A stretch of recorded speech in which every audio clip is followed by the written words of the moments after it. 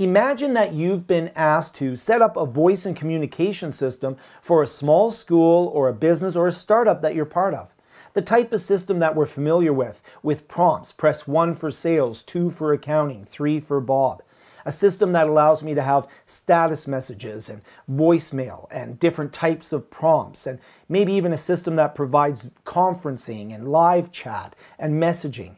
A system that integrates with other services like WhatsApp and Facebook and YouTube, allows you to have a customer contact you and communicate with you directly through a web interface. That might sound like it's both complex and pretty expensive, that you're going to go and have to get some specialty help and some expertise in order to install that for you, and then you're going to have to pay quite a bit for that service. Well, in this video, I'm going to show you just how easy it is to set that up and how you can do it absolutely free. The sponsor of this video, 3CX, actually gives you this functionality for free, and not 14-day free, special offer free, 30 days free.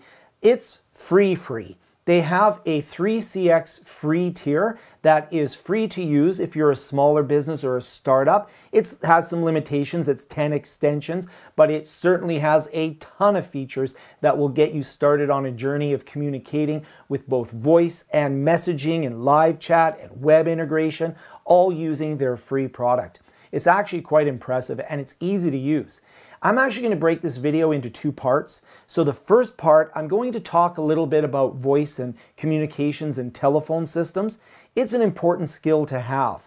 And then I'm going to talk about 3CX free tier specifically and demonstrate how to set it up. So if you're familiar with terms like PBX and trunk lines and SIP and all of those types of things that relate to voice and telephone communication, then you can skip to the second part where I demonstrate 3CX free.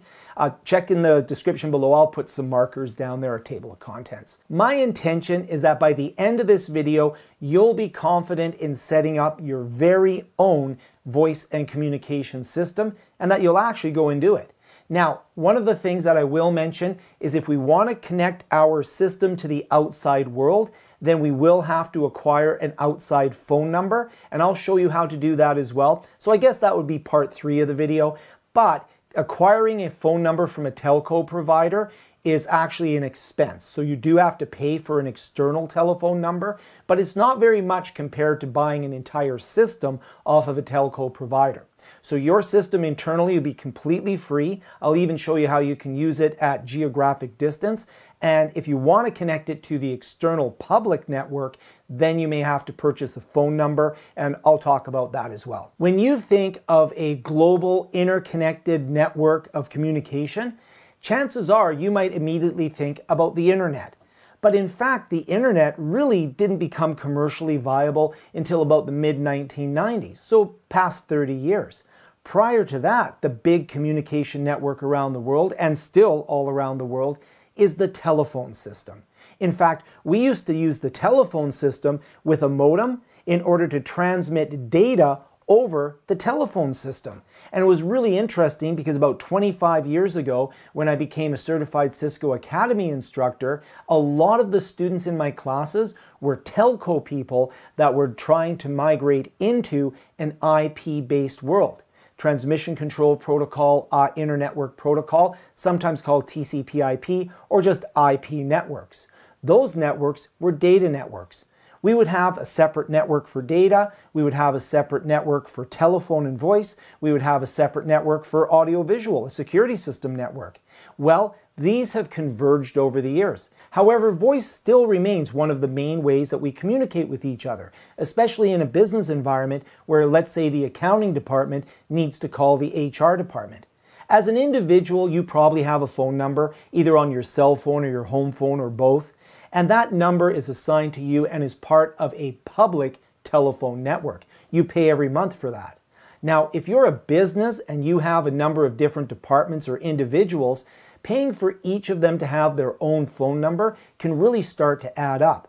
Instead, what you might want to do is give them an extension within that closed system. So you might want to be able to give an extension to accounting and HR so that when they need to talk, they just use whatever device they have, a handset or a cell phone, and they dial the extension and get connected to their coworker. In order to do that, what we have to have is something called a PBX software or private branch exchange.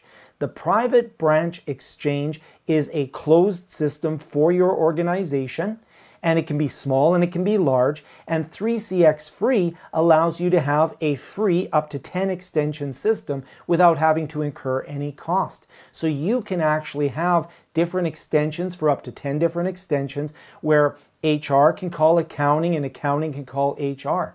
And this can be a global organization as well, because those extensions can be assigned to individuals at different geographies. That private branch exchange creates for effectively your own private telephone company that you control. You control the extensions, the messaging, everything that has to do with that PBX. Now we can also connect that PBX to the outside world. And the way that we connect the PBX to the outside world is by acquiring something called a trunk line. Now the trunk line can have an inward trunk line and an outbound trunk line. Or even a bidirectional trunk line as well, but we have inbound, outbound, and bidirectional trunks. A lot of times what we'll do is do this over the internet as well, over the data network, with something called an SIP. What that does is it takes this private branch exchange that you have and it connects it to the outside world. Now I have one phone number that's on the external side of things, and any customer or individual that dials that number will not be connected to an individual in my organization. They'll be connected to my PBX. And the way that I configure my PBX will determine what happens next. A lot of times what I'll do is I'll give them a prompt. I'll say press 1 for accounting, press 2 for HR. And through that external number and the connection that they have to my PBX, they will then be able to choose where they are routed within my organization. Now I'm paying for one phone line, but I have the functionality of up to 10 extensions on the internal side. That's with 3CX Free. But now you understand the basics of a private branch exchange being your own personal phone company, a connection out to the publicly switched telephone network system being something that we can acquire. That does have a cost because the telephone companies do charge you for those phone numbers, but I will also show you how we can do that inexpensively. So let's go take a look at 3CX and setting up our completely free internal telephone system. The website gives us a really good overview of what the product is all about. You can see that we can do things like chat with customers off our website. A lot of different companies use 3CX. And we're going to go in, we'll try it out. In fact, we'll be able to go in, sign up with our Google or an email account, and we'll be able to use it free forever, the 10 client version. Once I've registered and filled out some information, I'll have a login for my 3CX environment. I can use my Google account, or I can use the account I created when I logged in, or that I used to log in. I'll then be given a client. So I'll have my own portal to go into, and I'll be the administrator of this portal. So I'll go in, I'll use my credentials. Again, I can use my email address and password, or I can log in. In my case, I logged in with my Google account. I registered with my Google account, and I now have the portal. It'll automatically go through and give me the option to go through and set up this environment. So I'll go to the administrative settings, and I'll be able to set up some users. So I can do users, I can set up the environment, get reports, get all sorts of administrative information. If I go in here, you can see I've added some users. I'll add a new user. So I'm going to add a new user called Hank. It's as simple as filling out the form, so I'll fill it out. I'll assign the user to a group. In this case, I'll make Hank an owner. So I put in some information in the form, and now I select what type of user Hank's going to be. And I don't have any inbound lines, so you won't see anything show up for the inbound lines, but I create the user. I'll now have a unique URLs for the user. I'll be able to set up call forwarding, set up a schedule for the user. I'll be able to really customize this user for the environment that I've created. I can also even set up the way that the lights on their IP phone work, depending on whether I have a message or that there's a voicemail waiting, whatever it may be.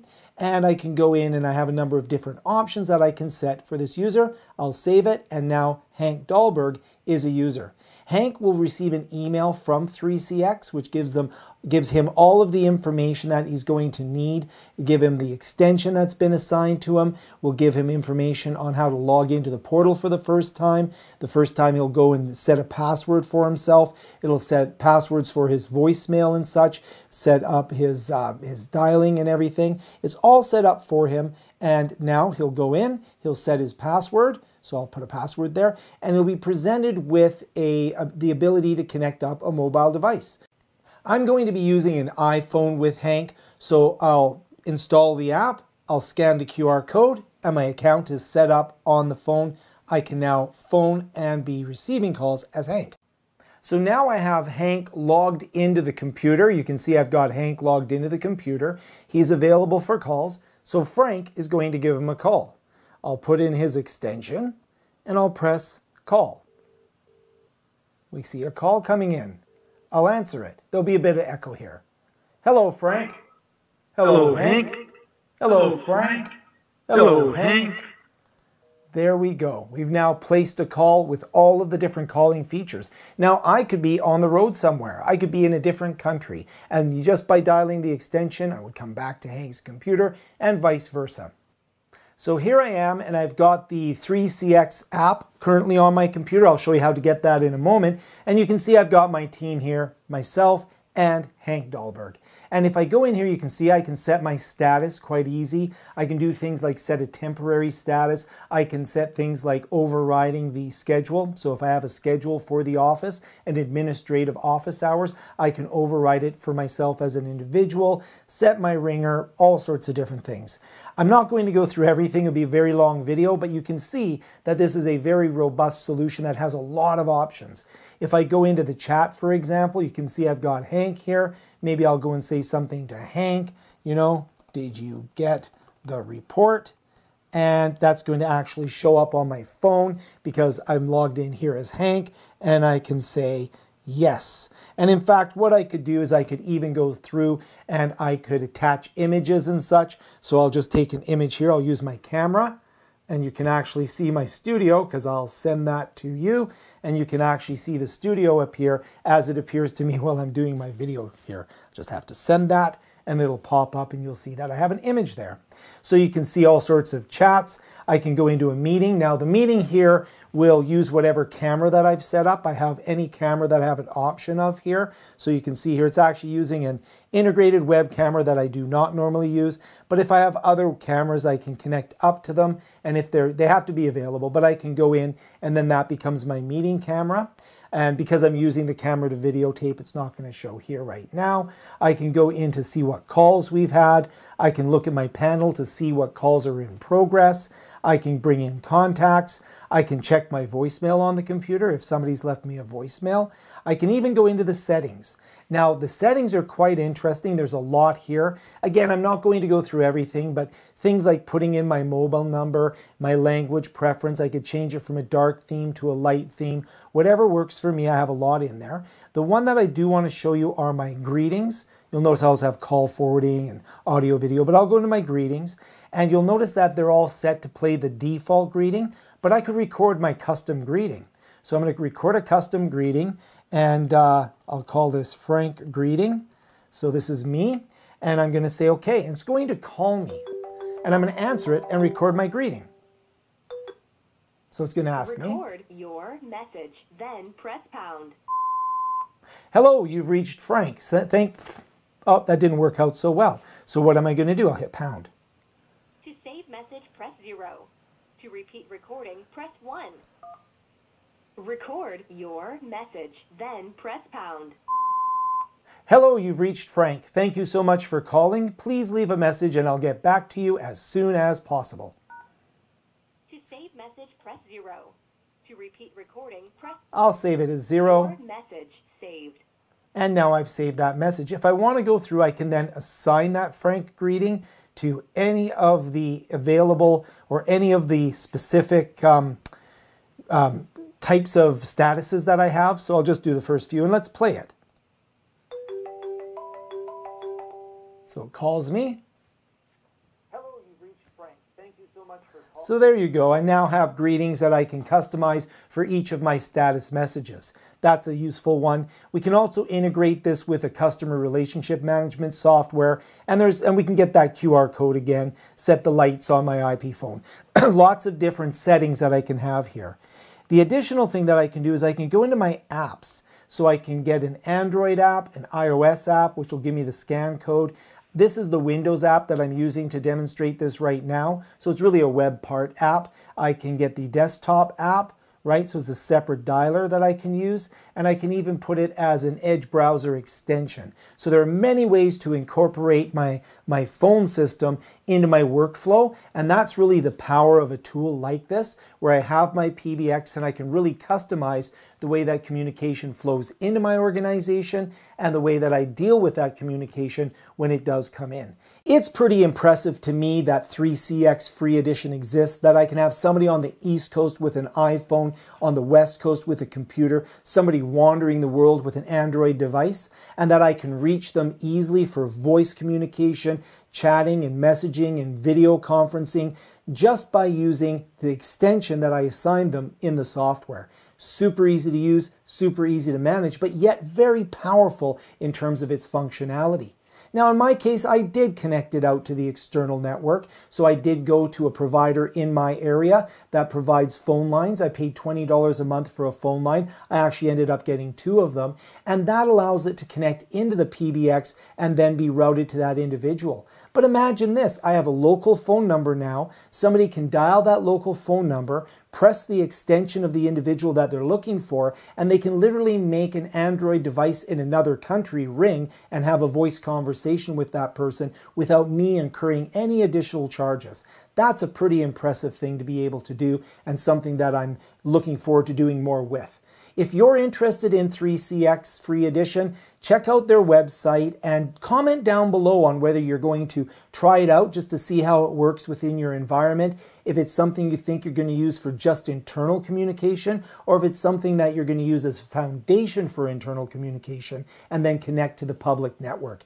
It's very interesting software. I do encourage you to go and check it out, and I think you're going to find that the functionality it provides adds a lot of value to your small business, your startup, or if you're a small school. Any time where you need to have collaboration with 10 or less, you're going to be able to do that absolutely free. Thank you so much for watching, and we'll see you in the next video.